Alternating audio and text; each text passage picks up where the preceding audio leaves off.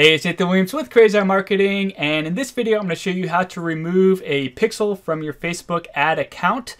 Now I believe this only works if you have a business, if you've gone through the Business Manager and you've set up your ad account inside of Business Manager.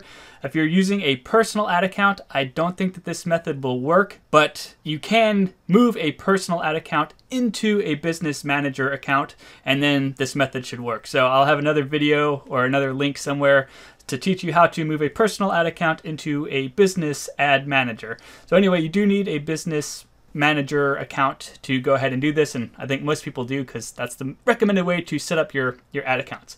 Anyway, so you've created 2 pixels or more pixels, and you're like, dang it, I don't want this extra pixel in here. It's confusing me, and you know, I don't want it in my account.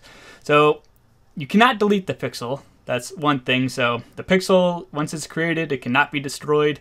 However, you can remove it from your ad account so it's not distracting you or confusing you or anything like that.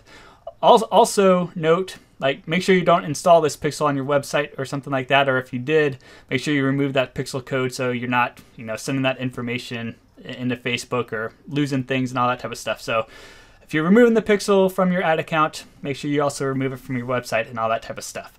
So we have 2 pixels. We got my pixel that I want to use, and then I got pixel 2 here that I accidentally created. So to remove it, what we want to do is come up to Business Tools here, and we want to go into Business Settings. And again, I think this is where you need the Business Manager setup. And again, I'll have a link to that somewhere, so you could go ahead and figure out how to pull in a private account if you have that.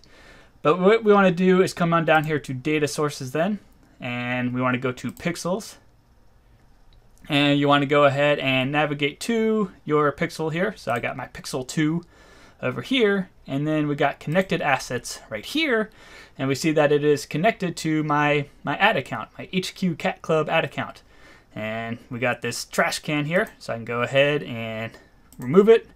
So there we go. So it's removed from my ad account. So if I go ahead and refresh it, my pixel here, it still exists. Remember, I said you can't delete a pixel, but you can remove it. So a pixel still exists. I could go ahead and add it somewhere else if I want to. So if I'm like, oh, I need to add it to another account, or I could add it back to the other account or my original account, so I could add it back to HQ Cat Club, and so on. So this is inside of, again, the business settings area, and we just removed it. So let's go make sure it actually worked. So let me come back over to my Ads Manager real quick. And I need to make sure I'm on the correct ad account. I wish Facebook would automatically bring you back to the ad account you're just in. That'd be helpful.